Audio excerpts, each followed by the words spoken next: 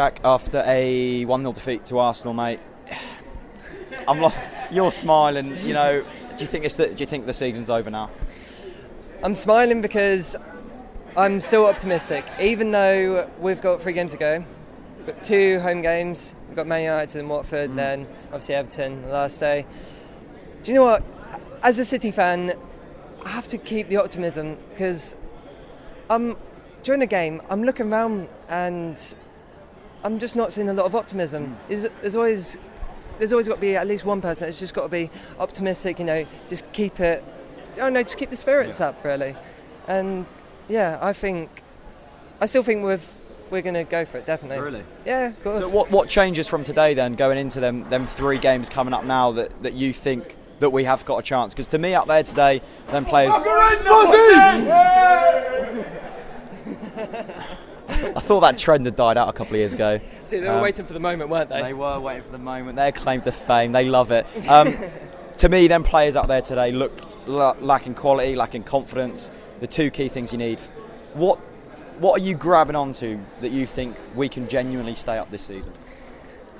Or is it just that false hope and optimism that all City fans have?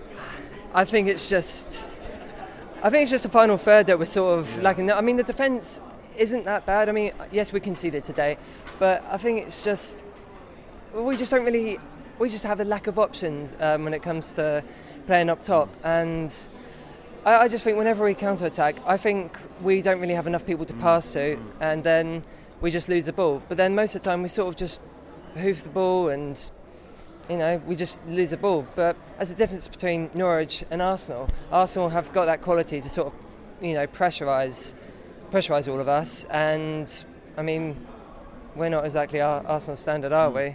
But that's sort of the difference. And it was just a little bit of quality from Danny Welbeck that just beat us today by yet another 1-0 loss.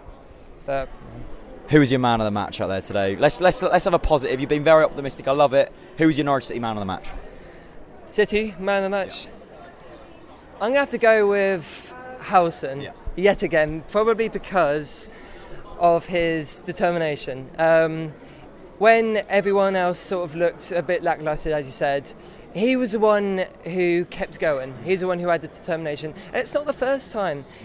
Like Gary O'Neill, they both have that determination and they're both going for it, definitely.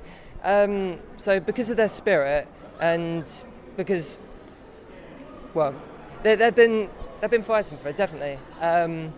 I just think, I think Howson and, Love it. Mate, thanks so much. Top man.